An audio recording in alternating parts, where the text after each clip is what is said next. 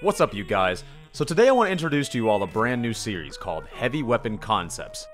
These videos are going to be a bit shorter than my average video, but it's just because I really want to cover these concepts one weapon at a time.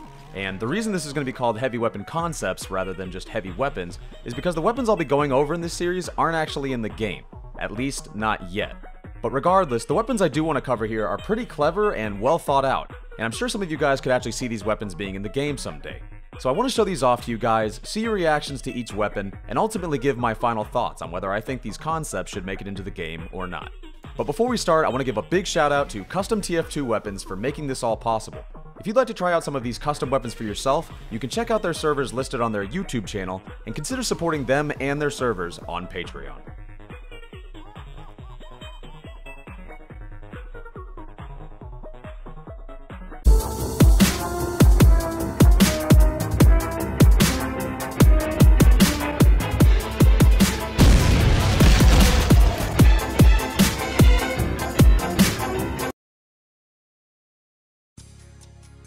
So the first weapon I want to start off this new series with is the Immobile Sentry. Originally created by Steam user Astute, this weapon was basically created as kind of a riot shield slash minigun combo under the name the Bulletproof Battery. However, the stats for the battery were very shaky and never quite completed. But now, redone as the Immobile Sentry, this weapon's stats have been updated a lot and make for quite a different weapon. So to begin, yeah, we've got a lot to cover. So I'll try and start with the positives here and then move towards the negatives. Okay, so basically this weapon went from being a complete riot shield slash minigun combo to more of like a manualized sentry. See, when the Heavy deploys his weapon, he's not just slowed down like with every other minigun, he's actually completely immobilized, meaning Heavy cannot move at all unless it's to aim his gun. Once this weapon begins firing though, it's insanely powerful, dealing a 250% faster firing speed than the typical stock minigun. The ammo on this thing drains fast, but for every bullet you'd hit, you'd gain 1 bullet of ammo back. And trust me, after playing with a version of this gun that didn't come with the ammo regen, I can assure you, you're going to want that advantage, because otherwise you're going to be constantly running for ammo packs. Not only that though, but for how many bullets this thing can fire at once, it's also incredibly accurate from just about any range. It almost seems to shoot in a square pattern, almost like a shotgun when it's missing random bullet spread. But the last crazy thing about this weapon is that while the Immobile Sentry is revved, the Heavy has a 100% knockback penalty, meaning not only can the Heavy not move himself, but you're not going to move him either. What that basically means is that no amount of rockets, loose cannons, force of natures, or air blast are going to move this Heavy back, so long as his weapon's revved.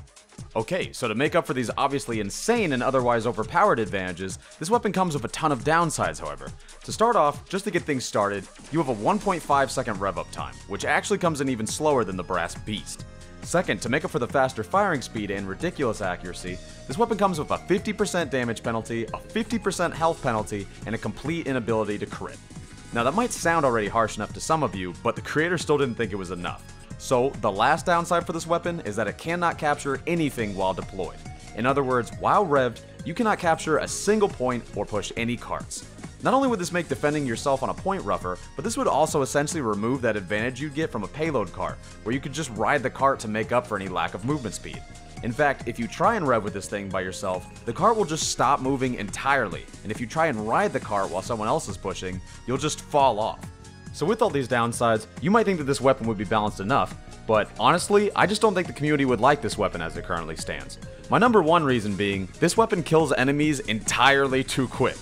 Like for instance, I've seen numerous examples of the Immobile Sentry just shredding scouts, snipers, spies, and other classes and hardly giving them any time to react. In fact, technically for mid-range, this weapon could drop a full health Heavy in less than 1 second flat, which is pretty ridiculous.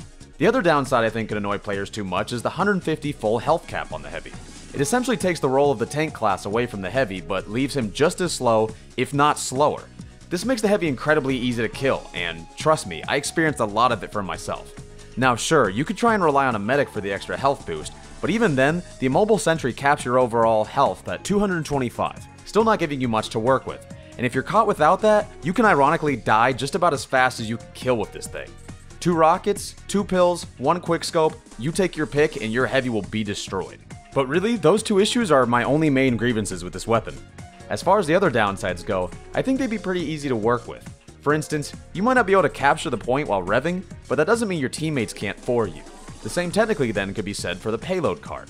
And while the downside of being completely immobile might sound pretty risky, I imagine it wouldn't be too much different from getting good with a brass beast. You just have to really pick your spots, know when to pull back, and know when to not play too aggressively. Overall though, I think the Immobile Sentry would make an awesome concept for the future and could absolutely make it into the game. Sure, it may need a little work for now, but I think with a slightly higher damage penalty, some ammo regen per hit, and a change in max health, this weapon would just about be balanced enough for matchmaking.